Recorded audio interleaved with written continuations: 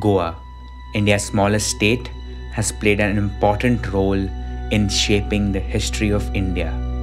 It has its own unique culture and heritage, and a lot of it comes from the original settlers, the tribes of Goa.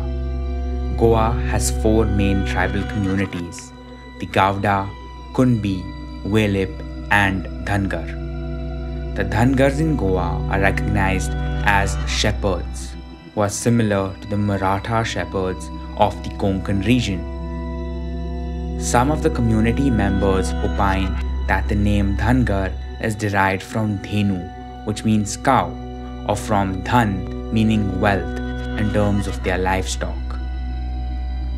Bomu Vemkar has spent his entire life tending to his livestock and has seen the changes that his community had to go through. आमचे बघा पहिला वडील आमचे होते ते गाया म्हशीत लागून ते इथे 2 वर्ष राहणार तिथे 2 वर्ष राहणार असं करूनच परंपरा त्यांची सोपली. म्हणजे चारा पाल्याखातीर डोंगरांनी राहायचे, कुठे पाणी आहे तिथे राहायचे. नदी म्हणजे त्यांच्या ढोराला म्हशीला पाणी पाहिजे होतं.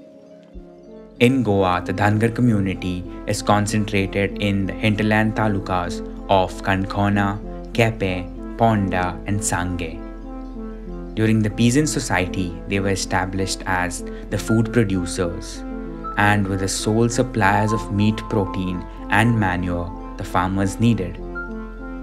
Their chief and hereditary occupation is to rear sheep. Some of them domesticate cows and buffaloes and sell their milk until today are solely dependent on their cattle for their income. गाया आहेत 4-5 गाया आहेत माझ्या. पाडकात 4 म्हशी आहेत माझ्या 10-12. ह्याच्यावरनं काहीतरी करून ह्याच्यावरनं तेवढं पोट भरतो मी. एवढी मुलं पोसतो. आता जवळजवळ माझ्या 7 जणी मुली, 1 मुलगा आणि काही नोकरीच नाही, पण त्याच्यावरनी हे करतो. आणि मेन म्हटलं तर आता काय झालं, आता दुधावरती काय आम्हाला म्हणजे पोटात तेवढं चालतं, फायदा काय नाही. म्हणून एक गव्हर्नमेंटाचा सपोर्ट परत मिळतो ना बघा, तो जरा फायदा सुटतो. आणि त्याच्यावरनं आमचं कसं तरी रोजी चालते, पोट चालतं आहे. पण ज्या लहानपणाला माझ्या आम्हाला बाजारचं खाण काय नव्हतं, स्वतःच आहे. नाचणं भाकरी स्वतः नाश्ता करीत आम्ही. स्वतः नाश्ता, स्वतः वरी पाकोट राळा, मग स्वतःचं दही, ताक, दूध, तूप स्वतःच. मग आमचं भाजीपाला आहे, आळू, दोडका, घोसाळ्या, मग दुधी असली आमची भाजी. ही महत्त्वाची होती. आता आम्ही बाजारचं जो बरं खाण खातो हे महत्त्व नाही त्यात. आणि त्या टायमा म्हणजे त्या माणसाला कसला द्वेष नव्हतं, काहीच होत नव्हतं. पण आईच्या काळाला काय झाले, ते आईच्या काळावर त्या बाजारचं खाण चांगलं म्हणून खात्यात आणि त्याला सगळी द्वेष लागल्यात. By virtue of their profession as shepherds, they have developed semi-nomadic habits and used to travel with their livestock to find wastelands in the forests for their cattle to graze. Their habitations were influenced by the southwest monsoons with heavy rainfall, which increased the growth of green vegetation, which served as pasturing grounds for their livestock. Today, they are no more a nomadic society and have settled in small villages across the state. या धनगर म्हणजे आमच्या तर एक जागेवर कन्नत राहून असले, कधी चढत नाहीत. त्या गाया म्हशीत लागून काय त्यांना चारा पाला पाहिजे होता, गाया म्हशीत लागून एक जागेवर 1 वर्ष राहिलं तर तिथून गेलं दुसऱ्या जागेवर राहिलं, तिथं 2 वर्ष राहिले. तिथला जर चारा पाला नाही, 3ऱ्या वर्षाला तिसरीकडे गेले. असं करून गोयभर फिरत राहायचं. तर हे आमचं वाळपई बाग ते सांगत ते काणकोण हे म्हणजे एवढ्या फिरत राहायचं आहे. म्हणजे 10 वर्षांनी आणि परत त्या पहिल्या जागेवरचं यायचं आहे. म्हणजे तिथं ते आणि चारा पाला व्हायला नाही काय, तिथं यायचं. असं करून फिरत राहिले. असं फिरून आज आमच्या धनगराकडे काय झालं, आज गायी गेल्या, म्हशी गेल्या आणि जागा लुगार बी नाही. आम्ही लहानपणी म्हणजे असं माझ्या लहानपणात आम्ही राहायचं इथंच, घर आमचं इथंच होतं. पण गाया म्हशी लागून आम्ही 4 महिन्याखाती कुठंतरी जाई, म्हणजे कुठं बरं कराड आहे गवात म्हशीनं खायला, पाणी बरं आहे, सोयी कुठं वरणार तिथं ते घेऊन जायच्या गाया आणि म्हशी. 1-4 महिने तर राहायच्या आणि ते बी कशा झाडाच्या मुळाला. आणि तिथं दूध असलं तर दूध यायचं. आम्ही कर्नाटकाला असंच गेलो गाया म्हशी घेऊन. म्हणजे तिथं 4 महिना जानेवारी फेब्रुवारीत जायचं, म्हणजे मेत परत घेऊन घरातली लोकं बी का घराकडेच राहायची. मला एक दोघं तिघं कोण जायची गाय म्हशी घेऊन, फक्त त्यांना चाऱ्या पाल्या खाते. म्हणजे इथं काय नाही ना चाऱ्याला, इथं चारा पाला खायला काही नाही ना. आणि आजपर्यंत आमची धनगराची परिस्थिती अशी आहे की आपल्या स्वतःच्या पोटाखाती बघितलेलं नाही, पण गाया म्हशीच्या पोटाखाती जास्त बघितलेलं आहे. आणि त्यांना का उपाशी मारलेल्या नाहीत गाया म्हशीनं यांना कवाच उपाशी मारत नाही. आपण 1-2 दिवस उपाशी राहिला तरी त्याला काळजीच नाही, पण गाया म्हशी नाही कवा उपाशी राहिला, असं त्याचं एक महत्त्व होतं. Their habitations have been surrounded by forests with vast stretches of pasture lands. They used to live in huts with walls of wattled reeds and roofs thatched with straw, but over time they have moved into permanent cemented houses. Their sheep, cows, and buffaloes are kept in a stable tied outside their residence. The Dhangars have their unique dress, which distinguishes them from the other communities of the region. When they go for cattle grazing, they are generally found carrying a staff with 1 or 2 dogs, which assist them in driving the flocks and sometimes save them from wild animals. The men used to wear a Leon cloth called kaste and a turban or feta on their heads.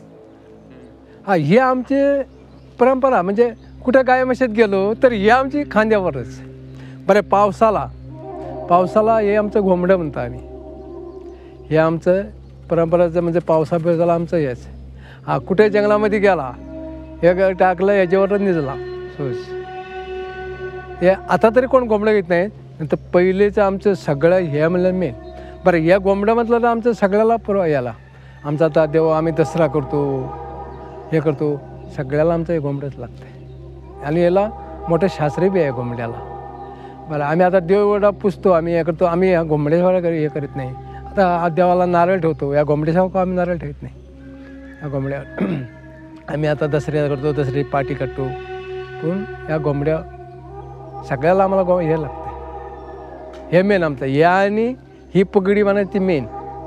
मग हे पगडीवर आणि ह्याच्यावरच हे धनगर. पण आता काय, आता पगडी सोडून दिली, आता पगडी काय नाही. Their lands, which lie under the foothills of the Western Ghats, are mostly covered with infertile laterite soil. Thus, they can produce only millet or ragi and jowar in their fields. आज गायावरनी मग आणि शेती म्हणत तर आमचा नाशना म्हणा, वरी, राळा, हे आमचं परंपरा आहे. आणि ते बी आज काहीतरी शेतीमध्ये नाश्ता बिना करत होते. ते आता जंगलामध्ये जनावर जास्त झाले. डुक्कर म्हणा, गवा म्हणा, कीर म्हणा, मोर, ह्याच केलेला काही धंदाच ठेवत नाहीत. ते धंदा ते खात्यात आणि काय खायला मिळत नाही. Dhangars profess Hinduism. They observe all important Hindu festivals such as Dashera and Diwali and have their own distinctive rituals. ते आता दसऱ्याला आम्ही जागोर म्हणून करतो. आम्ही देवाऱ्यावरचा देव पुजतो, आम्ही त्याला तोरण बांधतो. दुसऱ्या दिवस आमचा दसऱ्याला आम्ही त्याची पूजा करतो, त्याला नारळ ठेवतो, नारळ फोडतो. दुसरं म्हटलं तर आम्ही अशी माळावरती पाठी म्हणून काढतो, म्हणजे बेल भंडार करतो आम्ही. बेल भंडारला आमची सगळी लोक येतात. काल होतं ते आमचं. ते बेल भंडार केल्यानंतर परत जातो आम्ही जेवणाला बसतो, जेवायला बसतो. आज आमचं शिलेंगण, शिलेंगणाला आमचं काही खंड पुजायचं. खंड म्हणजे तुम्हाला समजतं काय? क्षेत्र, कोयत्या, पाळ असली म्हणजे कुणाचं अर्म असेल, अर्म, रवी, ताकद चाळायची, असे आम्ही, ही आमची परंपरा आहे. ह्यो आज शिलेंगण झाला काही आम्ही, आणि त्याला त्या खंड्या आम्ही क्षेत्राला आम्ही बोकडाचा मान म्हणून आम्ही तवसा कापतो. Most of the Dhangar in Goa are landless, and many are now shifting to the mainland due to the strict forest laws. Majority of the community members reside in forest areas of the Madhuri Wildlife Sanctuary in Sattari Taluka of North Goa district and Netravali Wildlife Sanctuary in Sangya Taluka of South Goa district. However, despite the adversities, many families from the community still continue to live in the wild. They want to continue residing in the forest areas that have been their home since ages, but on condition that they would not be harassed by the forest officials. आता पुढच्या पिढीला काय करायचं? पुढच्या पिढीने आता आमची मुलंच आहेत, पण मुलांना आमच्या ढोरा बिराला काय नको, फक्त त्यांना शिक्षण आणि गव्हर्नमेंट म्हणजे नोकरी, पण त्यांना शेती नको, अशी परिस्थिती झाली. पण माझ्या हिशोबाने नोकरी बी करायला पाहिजे, शेती बी करायला पाहिजे. नाही जर शेती केली तर पुढची पिढीची काय मला हे नाही. आता आमच्या गोव्यामध्ये बघा, गोव्यामध्येच आमच्या काय आहे, गोव्यामध्येच लोक आता गव्हर्नमेंट सगळं पैसा भरपूर आहे, पण खायला काय नाही. पैसा का खायचा आहे नाही, शेती करायला पाहिजे. आता काय म्हणतात आमच्या भारणी आणतील आम्ही घेऊ, पण तुमच्यासारखं गोव्यासारखं बाहेरचे लोक तसंच होतील, तेव्हा करणार कोण? पण शेती करायला पाहिजे. आणि मेन महत्त्व म्हणजे शेती वाढत आहे. शेती जर अग्रिकल्चर सोपलं आहे तर आमचा जन्म सोपला, त्याच्यावर तर काही नाही. मेन म्हणजे agriculture. Dhangars, who for centuries wandered in the forests of the Western Ghats with their livestock, are on the verge of extinction.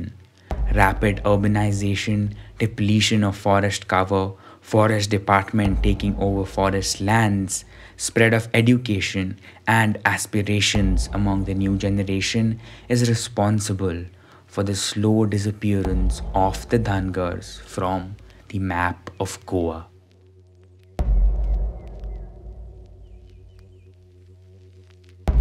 सातस मेदिर बैर गळे जग पिंड सातस मेदिर बैर गळे जग पिंड धिंगावर न गेला